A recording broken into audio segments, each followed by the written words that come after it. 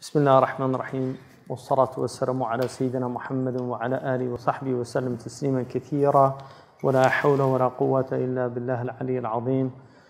الحمد لله. اللهم افتح علينا حكمتك وانشر علينا رحمتك يا ذا الجلال والإكرام. وصل اللهم على سيدنا محمد وعلى آله الكرام ولا حول ولا قوة إلا بالله العلي العظيم. الحمد لله. So, we're on one.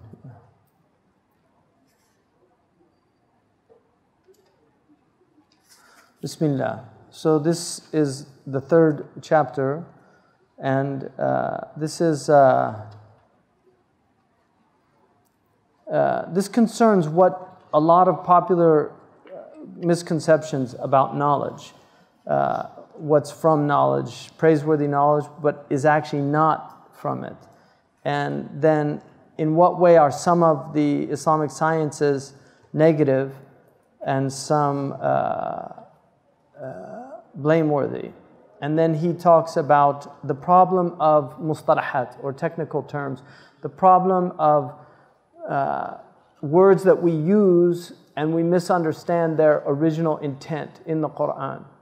And he goes through, which is very important points. And he talks about fiqh, about jurisprudence, the meaning of fiqh, that we define it as jurisprudence, the meaning of ilm, how we define knowledge itself, tawheed, the unity, tadhkir, which is exhortation, hikmah, which is wisdom, and then also what is the degree of knowledge of shar'i knowledge, which is praiseworthy, and then when does it enter into the blameworthy? Because he argues that too much knowledge in certain areas becomes blameworthy.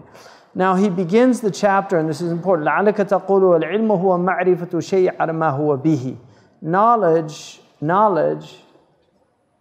is the ma'rifah, which is another word. It has the idea of correct or sound belief or sound understanding of a thing in accordance with what it actually is. So this is traditionally, our scholars believed in what's now known as the correspondence theory of truth. That truth is what corresponds to reality. If it doesn't correspond to reality, it's not true. Part of the modern problem is that they no longer accept certain epistemological understandings that were accepted in the pre-modern world. And what I mean by that is epistemology is the science that studies how we know things and whether that knowledge is sound or unsound. And so the epistemological premise of the Muslims was that the mind and the phenomenal world are actually, they work in a way that enables us to know that what we understand and what we conceive of the world is true.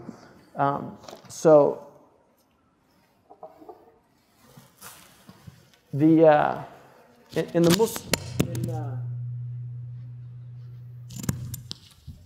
in our tradition,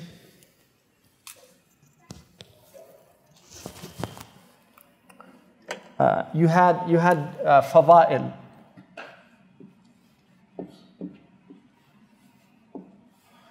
And these are what correspond in the West to what are known as virtues.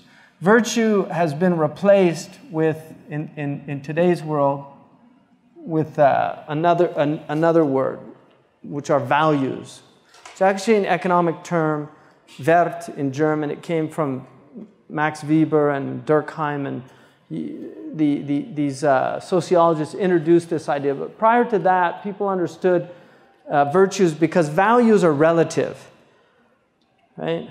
Values are relative, whereas virtue it's not a relative concept. Courage as a virtue should be a universal.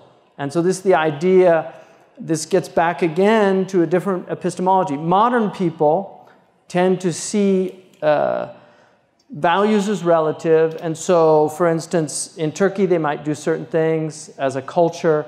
That's their culture, but those things aren't applicable somewhere else in terms of behaviors and standards. Whereas from the Abrahamic tradition, there's a belief actually that fitrah the aboriginal nature or the primordial nature of the human being aligns with certain virtues. And in a healthy society, those virtues are going to be inculcated. In a society that has been perverted, those are also going to show signs of perversion. And so traditionally, they understood this as having the moral virtues, and then the intellectual virtues,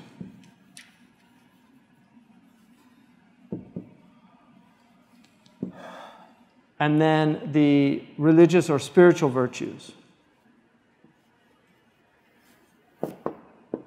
So each one of these corresponds to the moral virtues, correspond to the two powers in the human being, which are the ghadabiyya and the shahwaniyya. So the irascible and the concupiscible souls. And the moral virtues regulate this. But when you get into the intellectual virtues, these regulate the intelligence or the intellect, and they need to be cultivated. The virtues need to be cultivated. And so the first one is understanding. Understanding is natural to the human being. And the science that really regulates understanding is your understanding is it's an intuitive knowledge. It's something that you simply grasp. So this is idrak. It's the fahm or idrak that a human being knows, for instance, that 2 is greater than 1. It's a first principle. You can't teach that to somebody. It's something that is grasped and understood, or it's not. But you can't actually teach somebody. Even children understand that. It's an intuitive. So this is the intuitive quality. And the second one is science, which we call ilm. Now, ilm is what he's talking about. It's what corresponds with reality. But this second virtue, the identification of it as a virtue is that it can be taught. In other words, if you can teach it, it's a science. The first one, understanding, you can't teach it. That's its defining quality or characteristic. You cannot teach it. It's grasped and it's understood intuitively. You simply know it. It's a ma'rifah that you have. You just know it. And that's why if somebody asks you, sometimes you can't really explain that. Well, why is 2 greater than 1? Well, you can see. Here's 2 and here's 1. Can't you see that that's greater than that? You can't explain it. Why? It's simply, it's reality and it's understood. It's grasped. So the science, though, is mathematics. So I was going to say, aren't certain types of understanding you come to once you've been taught certain things? So you can well, no, exactly. It's cultivated. So yeah. Understanding is cultivated. And as you move up, understanding gets more and more rarefied. But this is a basic, these are things that are inherent in us that need to be cultivated. Right? And that's why, for instance, when you get into logic, one of the things that logic teaches you is how to define things. And the definition is based on the understanding. You can't define a thing without grasping what it is, right? So the definition is related to the understanding. But you learn it, you acquire it. These are things that are acquired. But they're based on, this is first principles, that you understand first principles. So one of the things about understanding, أَنَّهُ أَفِي اللَّهِ شَكٍّ, is there any doubt about God? It's something that you simply understand. And that's why it's a fitrah belief. It's a fitrah belief. Children do not have a problem with God. In fact, you can teach them a lot of different religious beliefs. They don't have a difficulty grasping angels, and you can tell them things that aren't real also, obviously. But their fitrah is to accept that there is something beyond this world. They also, by nature, understand causation, children. In fact, Fakhruddin al-Razi says, if you want to see that causation is the fitrah of the human being, then he said, get a little child that isn't yet walking and hide somewhere and then throw something in front of it, like a ball or a rock or something. And the child will turn and look and try to find the source. He said, if they simply thought that things could just pop into existence, it wouldn't have a problem just seeing a ball pop into existence. But it's the fitrah to look for causation. And that's why it's totally anti-fitrah that this thing could have popped into existence. It's completely against the fitrah of the human being to believe that this universe could have simply just popped into existence without any murajjah, without any force that brought it into existence. And so those are first principles. And then science, so these sciences, I mean, obviously there are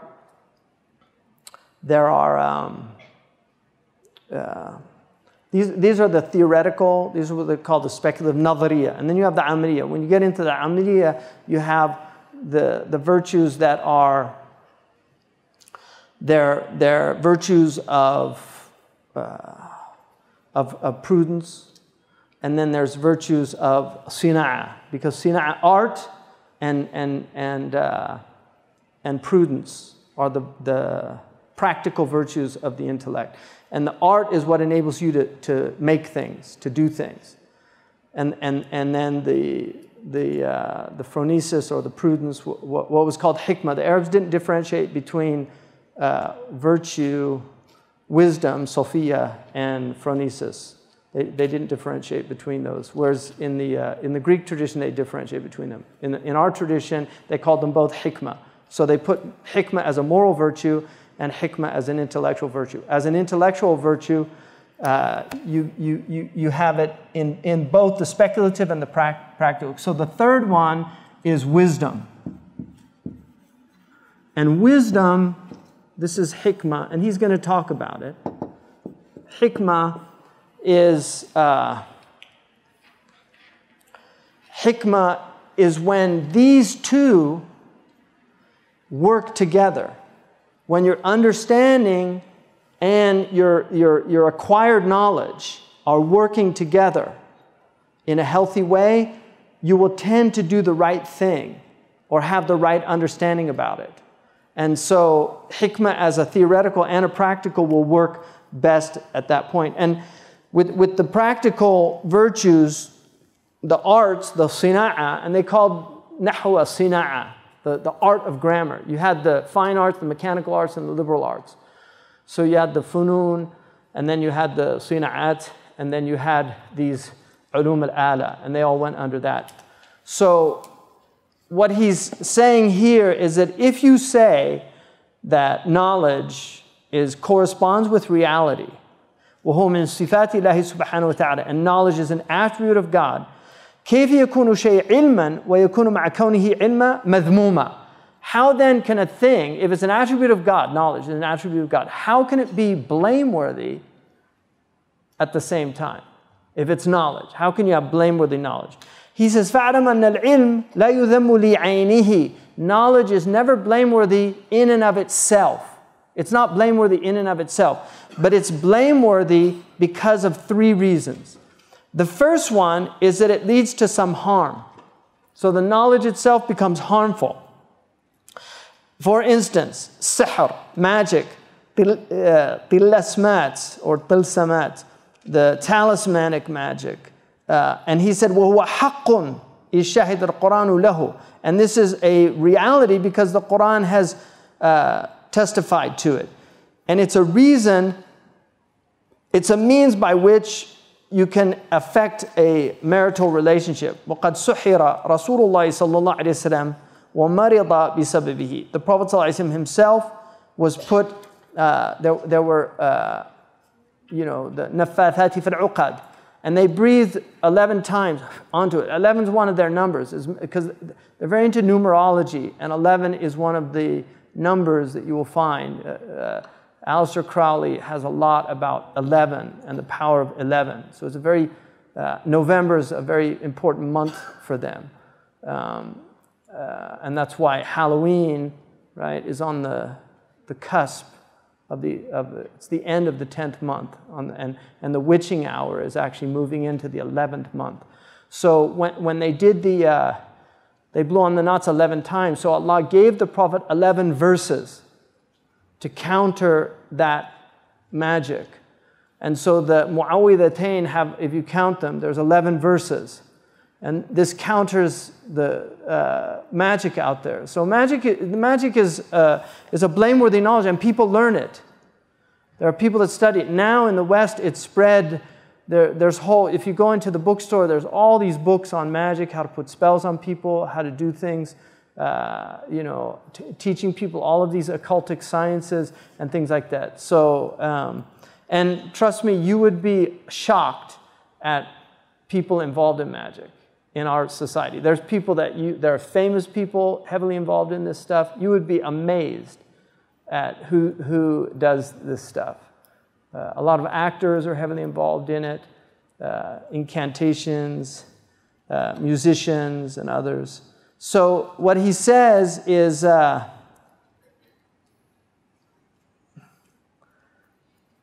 here's what he says, that magic, and this is important as a definition, magic is a type of knowledge that people learn the essences of things and what those essences can do. And that's why in reality, and this is what Arthur C. Clarke said, when you get into higher technology, it becomes indistinguishable from magic. So a lot of what we're dealing with in this world, these people would have looked at it as magic. The nuclear bomb is a magical device because it's understanding the khawas of jawahir. It's understanding the nature of essences, like the nature of the neutron and the power that can be unleashed. And how do you do it with these incantations, mathematical formulae that enable them? And this is, I understand the problem with this, because there's people who are going to say, well, this is knowledge. That's the whole point. It is knowledge. It is knowledge. That is the point. But why is it being used, and what is it used for? Because these things are extremely dangerous. So this idea somehow that Muslims, this is a pre-modern or primitive idea. No, it's very real. These things are very real, learning these things. And this is why many of the scientists in the medieval and in the late, the Renaissance period and the Enlightenment period were involved heavily in magic. And you can study this in the history of it. They were very interested in alchemy, and all of these sciences came out of these occultic sciences. So there's a relationship between very, very sophisticated sciences and magic. That's the point. And he said also bi umuran hisabiyya, so mathematical formulae, fi matali' an-nujum, dealing with positions of planets. فَيُتَخْذُ مِنْ تِلْكَ الْجَوَاهِرْ هَيْكَلٌ عَلَى صُورَةِ الشَّخْصِ الْمَسْحُورِ وَيُتَرَصَّدْ لَهُ فِي وَقْتٍ مَخْصُوص. They will also take images of a person and wait for specific times. وَيُقْرَنُ بِهِ كَلِمَاتٌ يُتَلَفَّظُ بِهَا مِنَ الْكُفْرِ وَالْفَحْشِ الْمُخَالِفِ لِلشَّرْعِ. And they'll learn incantations. وَيُتَوَصُّلُ بِسَبَبِهَا إِلَى الْإِسْتِعَانَةِ بِالشَّيَاطِينِ. And they will, through this, gain help from this demonic realm. ويحصل من مجموع ذلك بحكم إجراء الله تعالى العادة بحكم إجراء الله تعالى العادة. And Allah, this is an ada also, all right? So it's something Allah has habituated things, and He said from this will come أحوال غريبة في الشخص المسحور. Very strange things can come out of this. So there's a lot of magic going on, right? And a lot of people are literally under what I'm trying to say is that, because it's very difficult to understand this properly. What I'm trying to say is that there are a lot of what's happening today is in this realm. And it's very difficult for people to understand this. But when you study it, what you find is that a lot of the people involved in mass control are actually heavily involved in this science. And that's what you find out when you do the research. Many of the people that are involved in film, many of the people involved in music, many of the people that are involved in newscasting, they know how to manipulate the minds of people. And whether it's done with this type of magic or simply with the power of technology and the higher magic, the result is the same. You get people that are as if they're possessed. And this is why it would be indistinguishable. We've got kids that are stabbing children. We've got people that are just shooting people and not knowing why they're doing these things. And this is coming out of a culture that is really, really profoundly disturbed in its essence, because no civilization that was healthy would produce the type of games that they're exposing these young children to. No civilization that was healthy would produce the type of films where they have films where the main character tortures people and chops off their fingers and their hands, or slowly tortures them to death. Muslims would have never come up with these type of ideas, because their culture is not a demonic, dark culture. It's become demonic and dark because of a lot of madness that's happened in the Muslim world. I mean, there's a lot of demonic, dark things going on, and these people are really. Dostoevsky called his book about the terrorists the possessed, and in one translation it's called the demons. I don't know the Russian word for it, but he certainly understood that there was something demonic involved in this. So that's, it's difficult for people to deal with this stuff, but when you actually find out about the characters that were involved in producing a lot of this technology, and you read the history of it, you find that they were really involved in a lot of these things, which is very strange. And when you see the result that these things have on people and the effect that they have on them. So, I mean, I don't know, Arthur C. Clarke, who said that advanced technology becomes indistinguishable from magic, was involved in magic. He was involved in numerology. It's very strange that they place these satellites at 22,000 feet, because those are their numbers, 11, 22, 33. They like multiples of 11 and things like this. So I don't know. I mean, we're all trying to work this thing out, aren't we? But these things are real, and jadoo, whatever you want to call it, it's real. And that's why and I'll tell you something just personally. For me, I didn't really give a lot of this credence, because I wasn't raised like this. I was raised, my father was a college professor. I certainly wasn't raised with the idea, like magic was something, I thought magic was pulling rabbits out of hats and things like that. When I became Muslim and I heard all these things, and I didn't really, whatever, it wasn't really something. But in the last few years, it's become much clearer to me how much this is actually a force working in the world.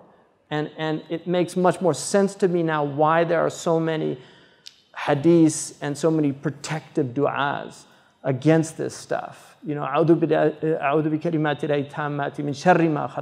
is evil. And also, the influences of the demons. The Prophet ﷺ, or that they should become present. So the demonic realm is real.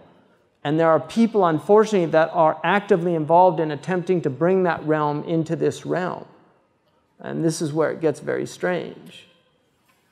So, And they're certainly into numerology. It's a big thing with these people. So he's warning us and saying that this is madhmum. So that's a harmful knowledge. The second reason he said is that is harming other people. So the knowledge is used to harm other people, right? And people do this. Right? They just had a woman, got 6 years in England. She got fired.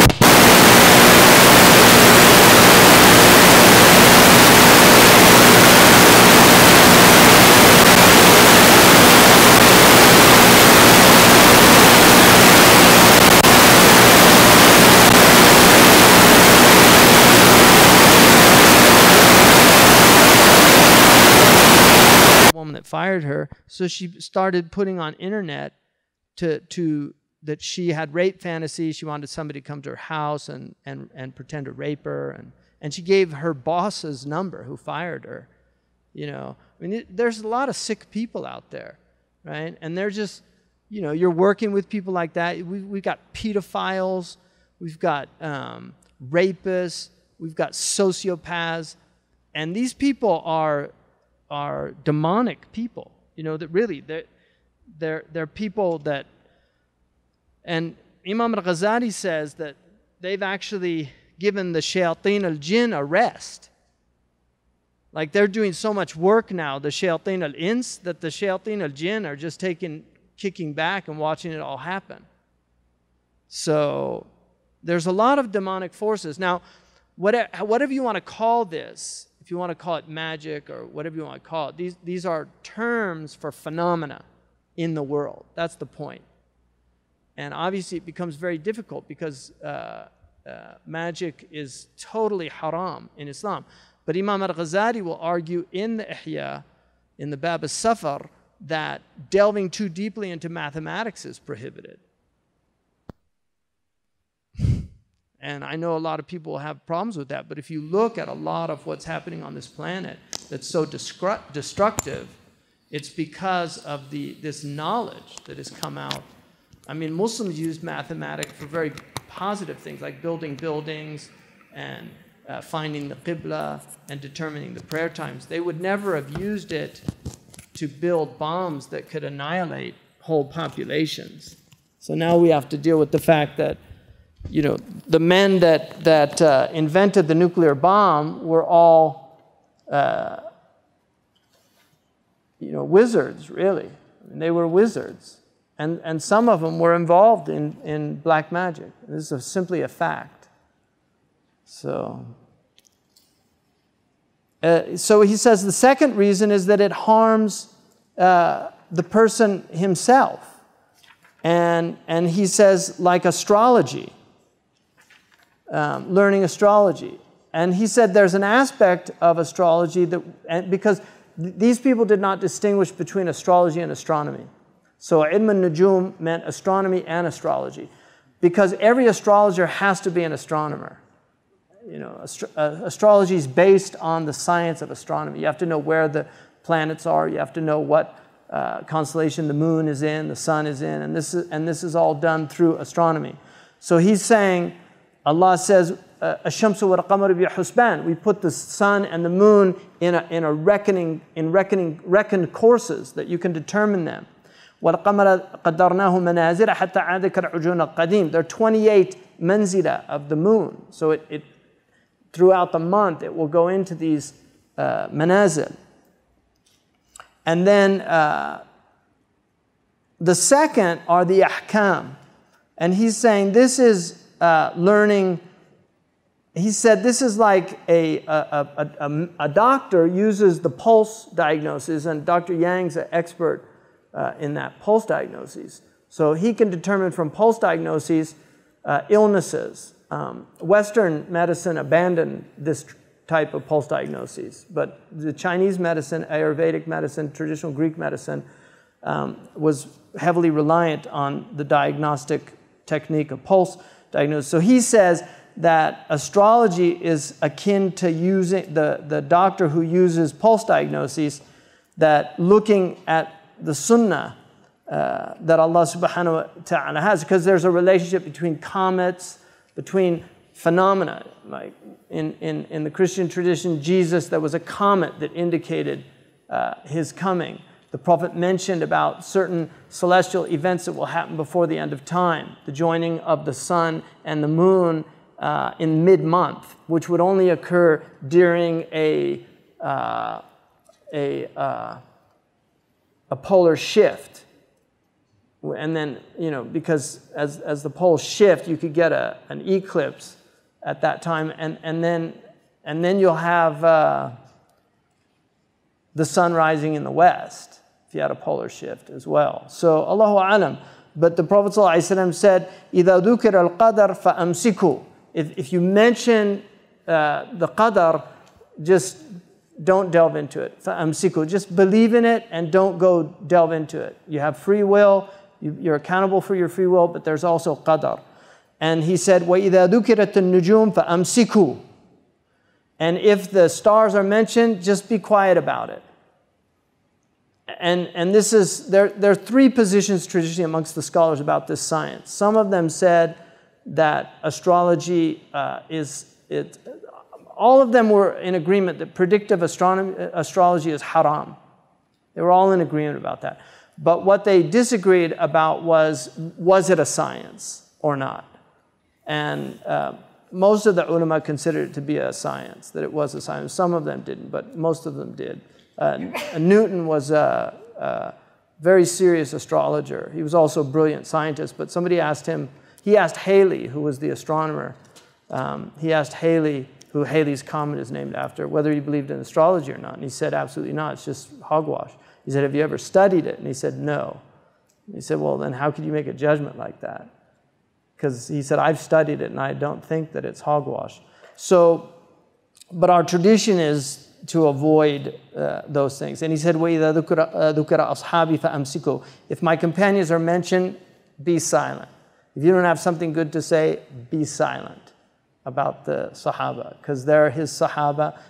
Some of them made mistakes, undeniably, but they were his Sahaba. And so we're just silent about them, the ones that made the mistakes. قال صلى الله عليه وسلم أخاف على أمتي بعدي ثلاث حيف الأئمة وإيمان بالنجوم والتكذيب بالقدر. I fear from my community three things after me: the tyranny of its leaders, faith in the stars, and denying the qadar. And Umar ibn al-Khattab said, learn from the stars what you guide yourselves by, and then amsiku, just don't delve into it, the stars. So that's a science that he considers to be harmful, and you shouldn't study it. And then he says,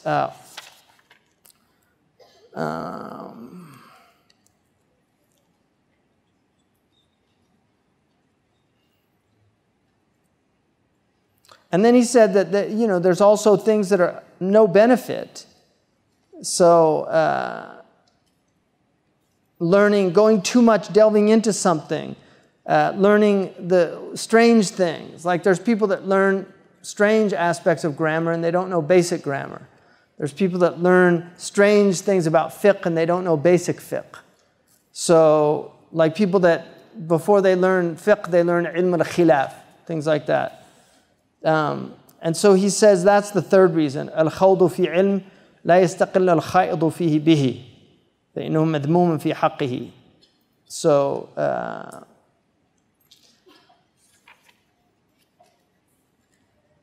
and then he goes into the problem with the technical vocabulary. So for instance, he says there's 5 things: fiqh, ilm, tawheed, tadhkir, and hikmah. And he said the meanings have been altered. He said if you look at fiqh, Allah subhanahu wa ta'ala says, لِيَتَفَقَّهُوا فِي الدِّينِ وَلِيُنذِرُوا قَوْمَهُمْ إِذَا رَجَعُوا فِي فَلَوْلَا نَفَرَ مِنْ كُلِّ فِرْقَةٍ مِّنْهُمْ طَائِفَةٍ. That when they go out for military expeditions, a group should stay behind, لِيَتَفَقَّهُوا, to understand their religion. And he said, what do they do when they get back? They لِيُنذِرُوا قَوْمَهُمْ, to warn their people when they get back. إِذَا رَجَعُوا. He said, this is fiqh.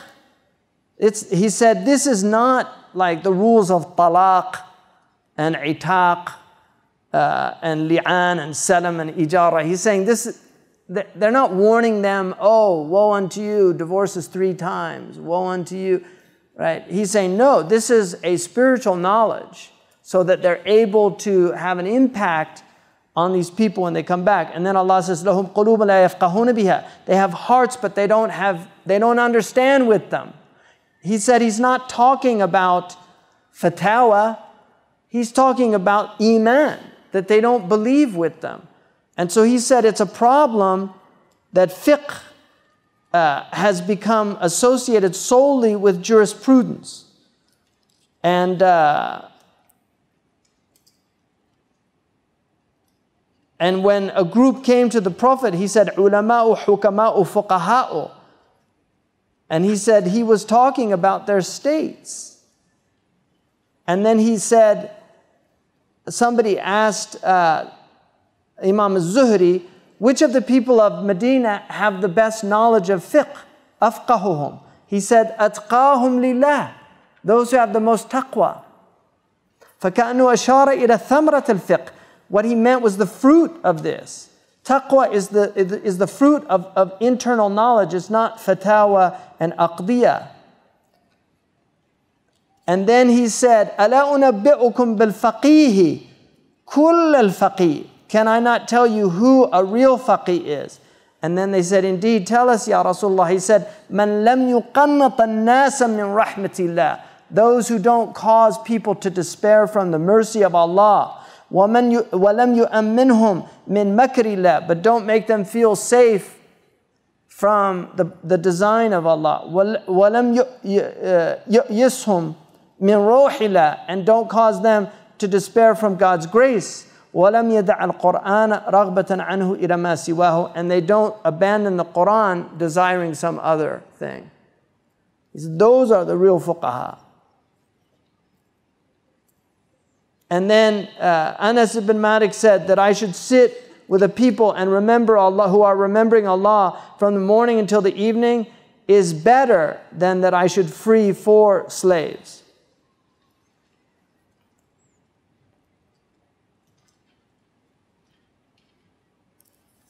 So he explains that the problem with fiqh has become associated only with this outward knowledge. The second is ilm. And he said that this is a problem, that the ilm that the Prophet ﷺ was talking about was the ilm of Allah subhanahu wa ta'ala. And that's why Ibn Mas'ud, when he said that Omar took 9/10 of knowledge, he wasn't talking about fiqh and these things. He was talking about something much deeper.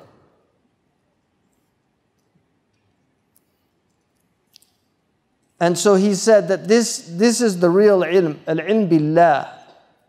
Al-ulama billah, which would obviously include, Allah's, His attributes, how He works in His creation, these things. And then the third is tawheed.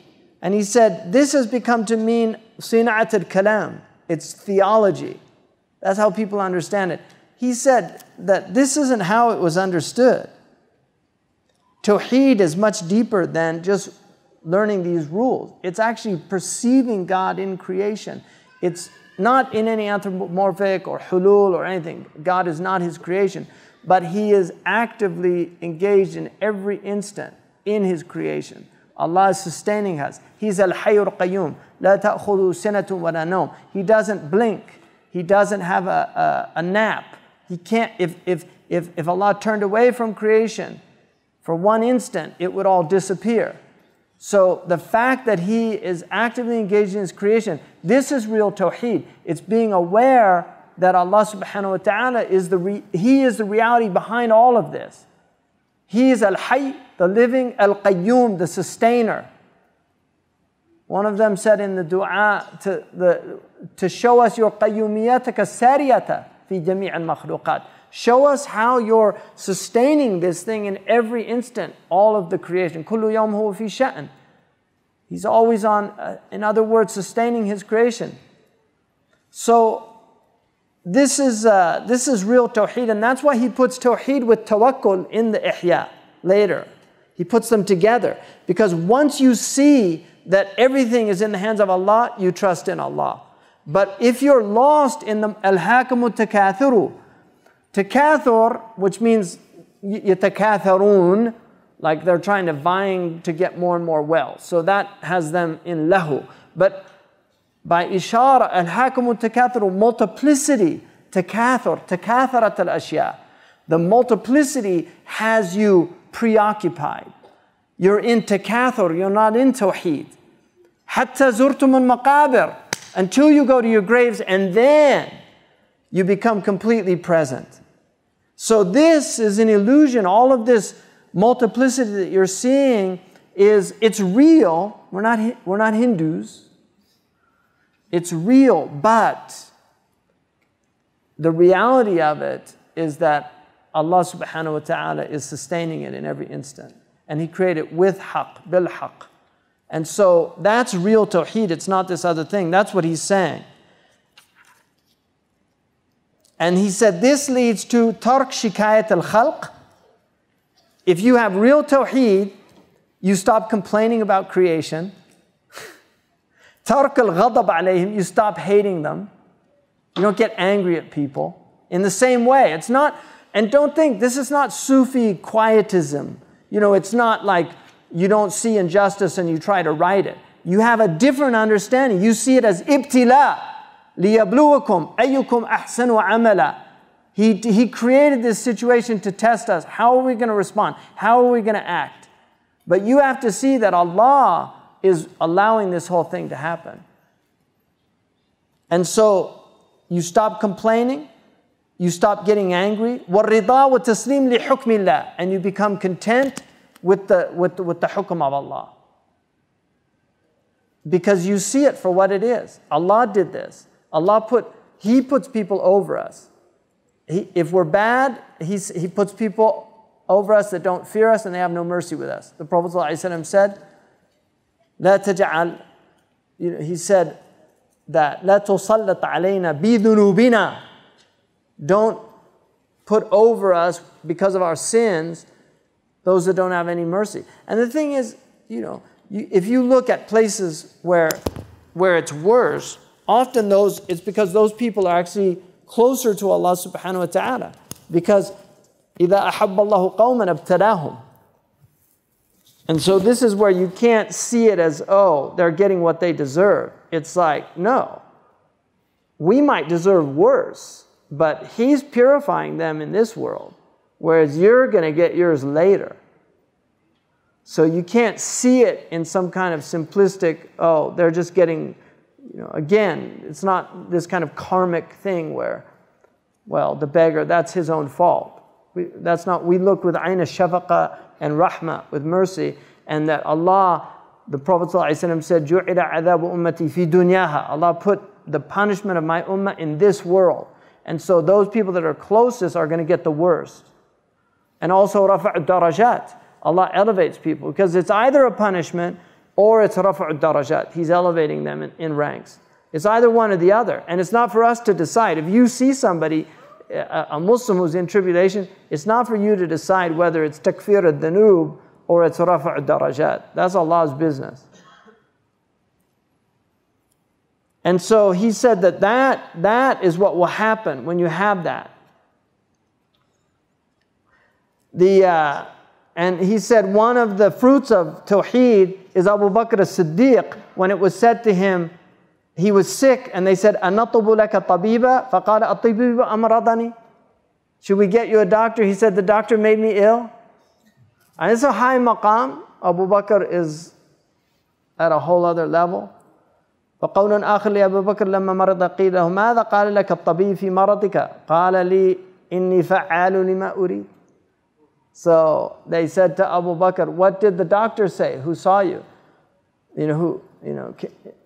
What did he say about your sickness? And he said, I do whatever I want. فَعَالُ لِمَا أُرِيدُ. That's what Allah says.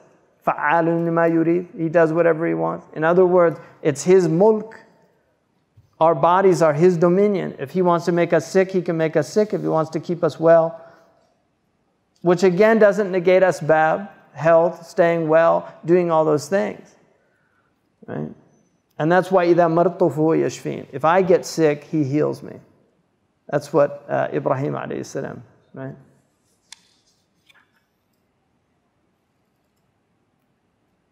He said the outward of it is to say La ilaha illallah with your tongue. But the inward of it is أن يرى الأمور كلها من الله رؤية تقطع التفاته عن الوسائط, that removes being caught up in the asbab, in the means. وأن يعبده عبادة يفرده بها فلا يعبد غيره, and he worships Him in a way that is completely, the worship is uniquely for Him. This is a tawheed that will get you out. This is the tawheed that comes from not following your caprice or your passions. And this is why Allah said, أَفَرَأَيْتَ مِنِ اتَّخَذَ إِلَهُ هَوَاهُ. Haven't you seen the one who took his passion as his God? And the Prophet ﷺ said, أَبْغَضُ إِلَهٍ عُبِدَ فِي الْأَرْضِ عِنْدَ اللَّهِ تَعَالَى هُوَ الْهَوَى. That the thing that Allah, the God that is worshipped in the earth that Allah hates the most is desire. Right? The God that's worshipped. Right? Because there's other gods beside God. Not in reality, but in people's consciousness, in their minds. La ilaha bihaqqin. La ilaha yani illallah. So there's no God bihaqqin in reality except the one true God. But people worship things. People take their nafs as a God. And then he says the next level is dhikr wa tadhkir. And this is misunderstood by a lot of people. So he says now tadhkir has become stories, poetry, fantastic utterances, and all these things. And he said, as for stories, it's a bid'ah. Right? And he'll say later, if there's sound stories, stories of Sahaba, stories of the prophets that aren't embellished, then that's part of wow. But a lot of the storytelling that arose in the Islamic tradition had fantastical elements to it. And the qasas was seen as something very negative. Once Al-A'mash, one of the great scholars, he went into Basra and he saw a storyteller telling stories, and the storyteller said, حَدَّثَنَا Al-A'mash. So A'mash went into the middle of the circle and he started plucking his underarm. And the sheikh said, the storyteller said, Ya Shaykh, alat tastahi, aren't you ashamed? He said, why should I be ashamed? I'm in Sunnah and you're telling lies that A'mash told you something. I'm A'mash and I never told you anything. So there were people that just going around and making things up. And the biggest liars, Ahmed ibn Hanbal said, the biggest liars are the qusas and the su'al, or su'al. The storytellers and the beggars. Beggars will tell amazing lies. Like if you go to Mecca or Medina, these people will come with these stories and they just spin stories. A lot of them are the same stories because they work together. So they'll have their little bag, it's cut. They'll say they were at Quba and they lost all their money. They're lying about it. So dhikr is remembering Allah subhanahu wa ta'ala. And Ata rahimahullah said, مَجْلِسُ ذِكْرٍ يُكَفِّرُ سَبْعِينَ مَجْلِسًا مِّن مَجَالِسَ اللَّهُ. This is a really important statement. Ata, who was one of the great tabi'een, said that a gathering of dhikr, and inshallah this is included in them because we're in remembrance of Allah and His deen, that a gathering of dhikr will expiate 70 gatherings of entertainment, lahu. And we need this now because so many people sit and front, people can't read the Quran very long, but they can sit, watch a movie for 2 hours, no problem. But a lecture for 2 hours, they can't sit through it, right? Knowledge, things like this, they don't. So he's saying to do that, and then Ahmad ibn Hanbal said, ما أحوج الناس إلى قاص صادق. People need truthful storytellers. You know, because stories is part of our tradition. The Quran, that Allah subhanahu wa ta'ala gave us ahsan al-qasas, the best stories. So he says, if it's from the Prophet's stories, if he's giving a sound riwayah, the Prophet told stories. He told the story of the three men. One was bald, one had leprosy, one was blind, and the angel came in the form. That's in Sahih Muslim. So the Prophet ﷺ told stories. Stories are very useful, but the danger is these embellished stories.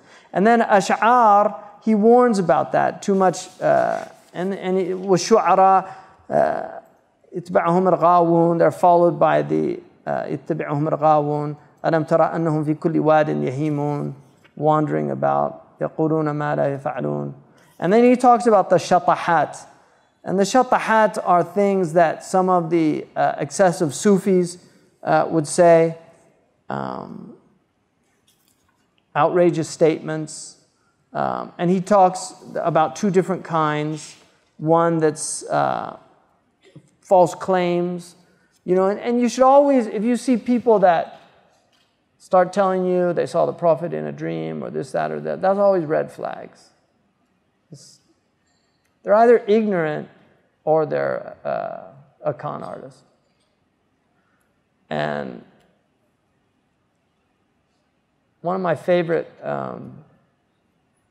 when I was studying Arabic literature, one of my favorite writers was Badi'u Zaman al-Hamadani, who wrote Maqamat. And he had a character in there, the main character, Abu al-Fath al-Iskandari. And he was basically a religious charlatan. And I thought it was very interesting. Like, at the time, I didn't think about it in that way, that I came to later realize that he was really warning people about religious charlatans, because there's a lot of them out there. And religion, because people, it's very hard for people to imagine somebody lying to them about God or about the Prophet, but people do it. There are a lot of liars out there. And there's a lot of people just, they're out to get your money, and they'll come with all these stories, and also beware of people that build you up and tell you, you know, you're supposed to, you know, you don't throw dirt in their face. You know, there's a hadith. It's actually, you pick it up. If somebody's praising you, the sunnah was to pick it up and then just do that. In other words, I'm dust. You know, it's like I'm nothing. You know, that's what you're doing. Turab fi wujuh al-maddahin. It's just to remind them and yourself, I'm nothing, just dust. Zygote that got out of control. Right?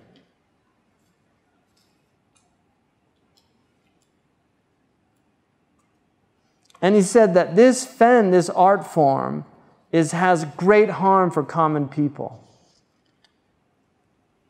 You know, and so making false claims, you can fool people, so especially simple village people, you know, the pir. There's all these pirs that go, and there's simple people, they charge money, they write them you know, like the hijab, they call it, what do they call it in Pakistan? Ta'weez. You know, they write ta'weez, charge them money.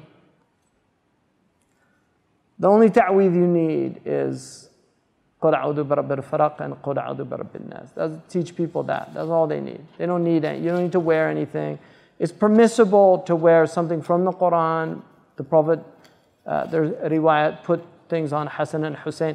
Most of that is for people that have a lot of waswasa. Sometimes it helps them psychologically. It's like a placebo. You know, it'll help them, you know, just calm them down. And we seek refuge with kalimati lahi tammati. You know, so it's not saying that it's not me, but Allah is the protector. The hijab will not protect you. Allah is the protector. So that's important to remember that.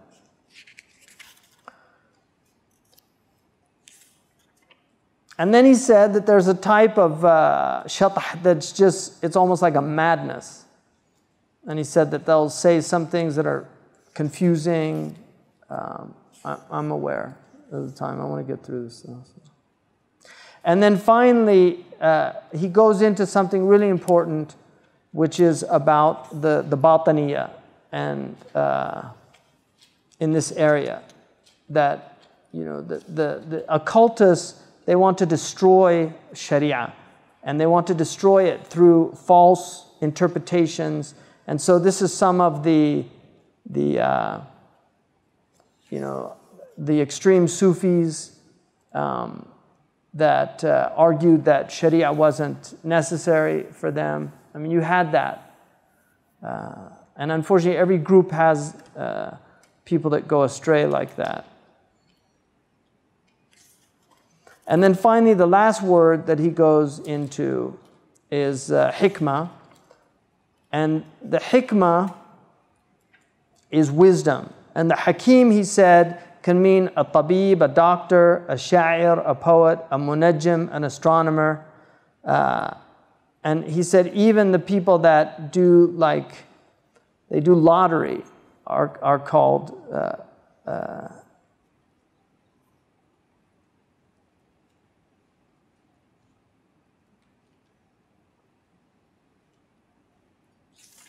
so he said that hikmah, وَمَنْ يُؤْتَ الْحِكْمَةَ فَقَدْ أُوتِيَ خَيْرًا كَثِيرًا.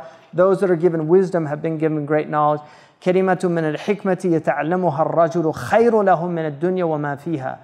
To learn a hikmah and then is better than the world and what's in it. And so hikam can be like aphorisms. Much of the hadith, I mean, it's all hikmah. But the hikmah is the opposite of like abath,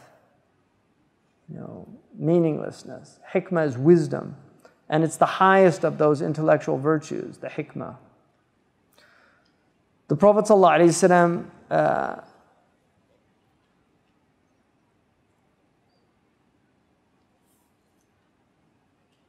spoke in pure wisdom. All of his sayings are wise. And Ibn Qayyim al-Jawziyah has a very important statement. And every Muslim should know this, because it's like a standard to judge your faith. Ibn Qayyim al-Jawziyah said, Al-Islam hikmatun kulluha, wa rahmatun kulluha, wa maslahatun kulluha, wa adlun kulluha. Right? So he said the Shari'atullah, the Sharia, is hikmah. All of Sharia is hikmah. And all of Sharia is rahmah. And all of Sharia is maslahah. And all of Sharia is justice. So he said, فَإِذَا انْتَقَرَتْ مِنَ الْحِكْمَةِ إِلَى الْعَبَثِ. If it goes from wisdom to foolishness, it's not from the Sharia. إِذَا انْتَقَرَتْ مِنَ الرَّحْمَةِ إلى ضدها. If it goes from mercy to cruelty, it's not from the Sharia. إذا انتقلت من المصلحة إلى المفسدة. If it goes from welfare to harm, it's not from the Sharia. وإذا انتقل من العدل إلى الجور. If it goes from what's just to what's unjust, it's not from Sharia. And that's a really good standard for people, just to use your common sense about things. Because if it doesn't seem right, it's probably not right.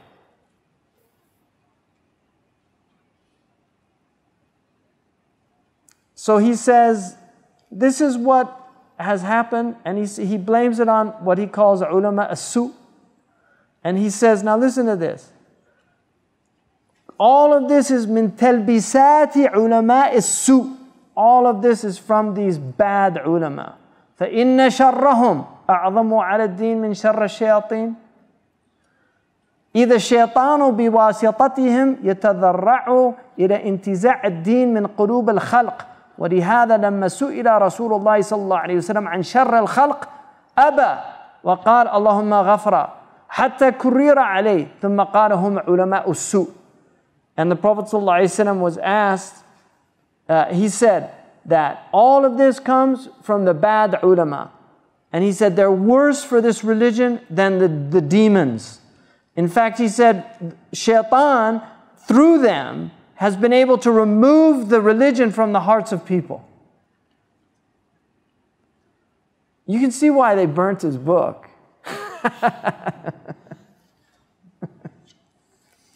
And then he said, and this is why the Prophet ﷺ, when he was asked, who are the worst people? He refused to answer initially. And they kept asking him until finally he said, ulama usu. Bad ulama. فَقَدْ عَرَفْتَ الْعِلْمَ الْمَحْمُودُ وَالْمَذْمُومُ. Now you know what's praiseworthy and what's blameworthy. إِلَيْكَ الْخِيرَةُ فِي أَن تَنْظَرْ لِنَفْسِكَ. Now you have the choice, look for yourself. Who do you want to follow? The Salaf? Or do you want to go the way of this deluded people? Because the Salaf, their knowledges have disappeared. And what people are following, most of it is mubtada'un muhdath. It's all bid'ah and innovated. وَقَدْ صَحَّ قَوْلُ رَسُولِ اللَّهِ صَلَّى اللَّهُ عَلَيْهِ وسلم بَدَأَ الْإِسْلَامُ غَرِيبًا. I mean, this is 1,000 years ago, people. And it's true what the Prophet ﷺ said. Islam began as a strange thing.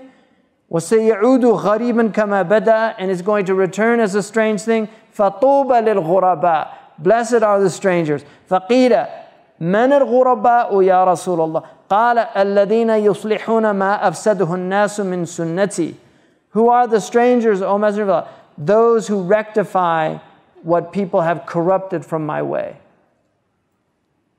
وَالَّذِينَ يُحْيُونَ مَا أَمَاتُوهُ مِن سُنَّتِي. And those who bring to life. That's why he called it ihya. Those who bring to life what people have caused to die from my way.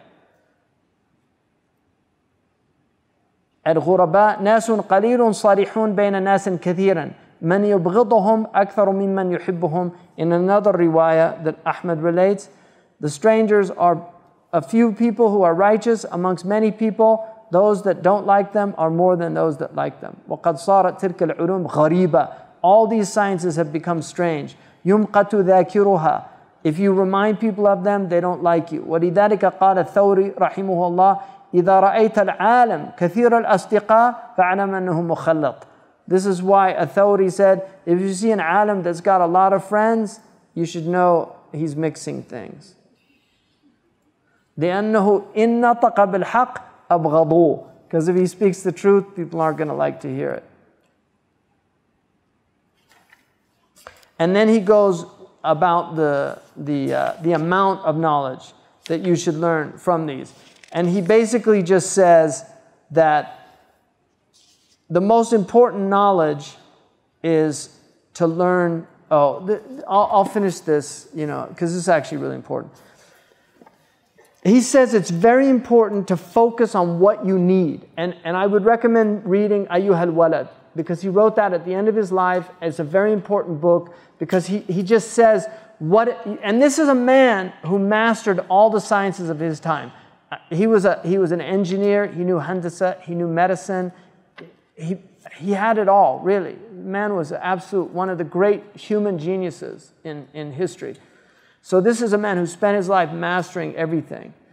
And he was, of all people, he is I think, the most trustworthy in this assessment. He said, don't waste your life learning a lot of useless information. Learn Arabic grammar in what you need to understand the Book of Allah and the Sunnah of the Prophet. Don't spend your life learning grammar. He said it's a waste of your life. Your time is precious. And then he said, don't spend your life learning all the details and khilafat and all these things. Learn what you need to get to your Lord. And so what he said that people love, he said for theology, all you need is my book, Al-I'tiqad fi al-I'tiqad. And that's the second book in the Ihya. So it's 100 pages. That's all. He said that's all you need. You don't need any more than that. He said don't go deep into these things. He said that don't go into jadal. Now this is really important. I'll end with this. He said you can benefit people as long as fanaticism hasn't got hold of them. Did you get that? Listen to this. None of this will benefit with common people if ta'assub has gotten hold of them, fanaticism. أما المبتدع بعد أن يعلم من الجدل ولو شيئا يسيرا فقل ما ينفع معه الكلام. Once a mubtadi' gets hold of dialectic, argumentation, there's nothing you could do to benefit him. Even if you beat him in your argument, he won't leave his way. Why?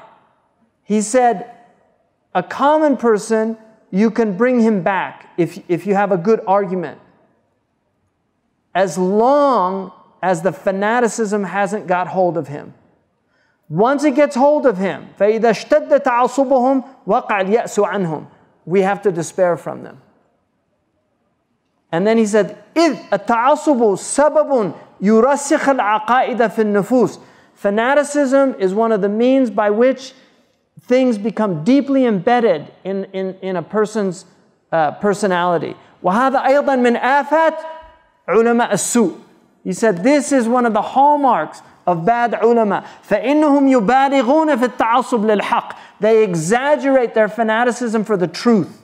وَيَنْظُرُونَ إِلَى الْمُخَالِفِينَ بِعَيْنِ الْإِزْدِرَاءِ وَالِاسْتِحْقَارِ. And they look at anybody that disagrees with them as being contemptible and low.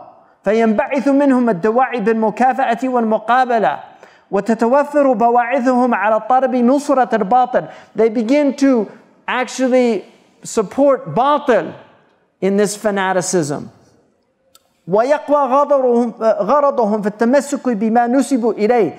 And then, because they're attributed to this school or whatever they're in, he said it becomes very strong in them.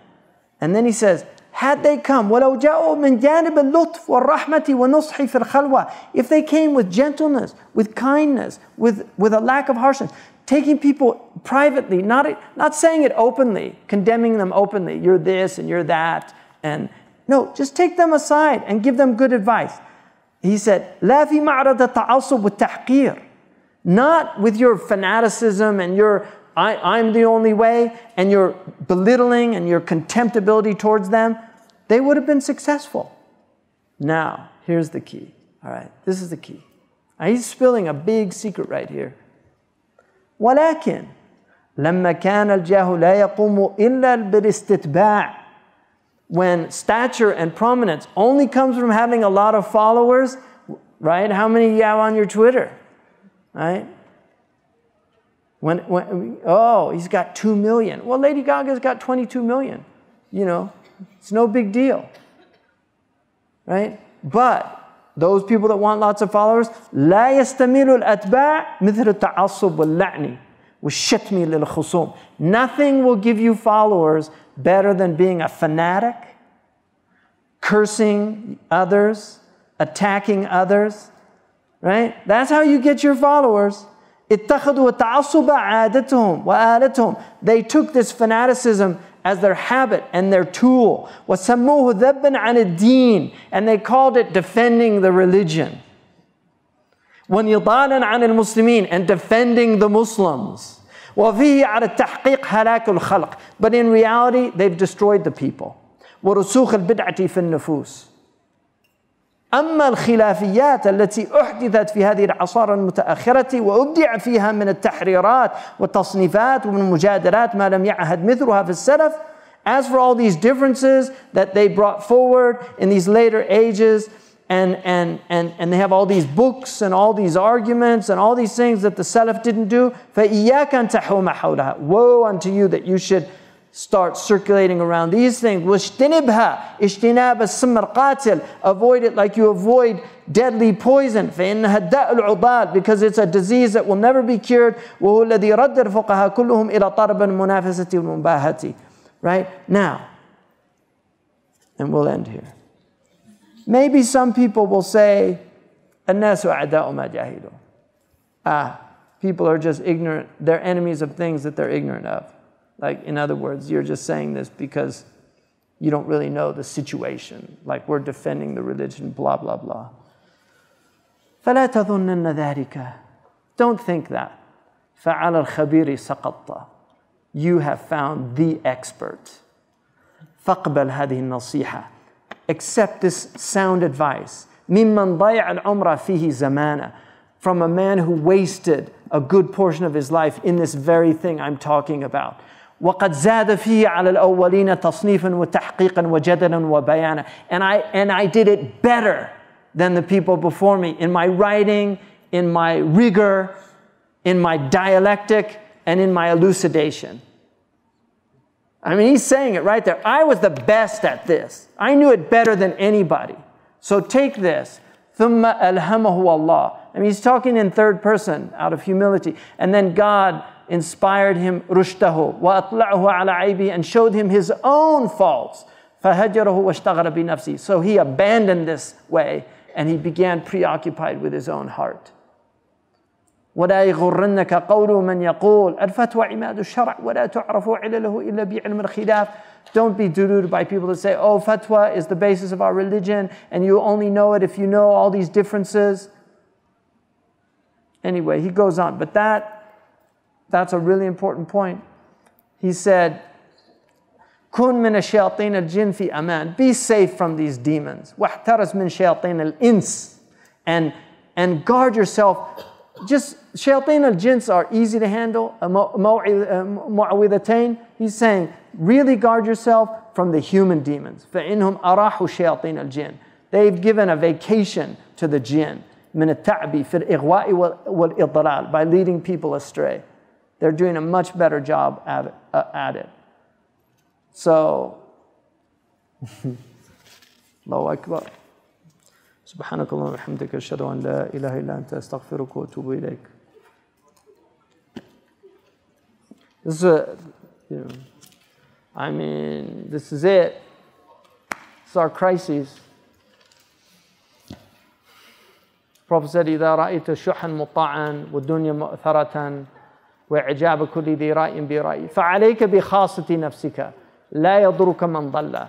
If you see this world preferred over the next world, if you see the people covetous and no longer generous with what God's given them, and you see every opinionated person amazed at their own opinion. It's called Twitter, folks. If you see every opinionated person amazed at their own opinion, how clever they are, how much they have to share with the world. You know, once you see that, the Prophet said, take care of your own soul. So, I say, oh, this is quietism, you're abandoning haqq. طيب, تفضلوا. Yeah, good luck. I mean, we've got majaneen out there. This is mad. The place has gone mad. It's gone mad. You can't even talk to people anymore. Huh? Were you going to say something? No, go ahead. تفضل. سبحانك اللهم وبحمدك أشهد أن لا إله إلا أنت أستغفرك وأتوب إليك. جزاكم الله خير.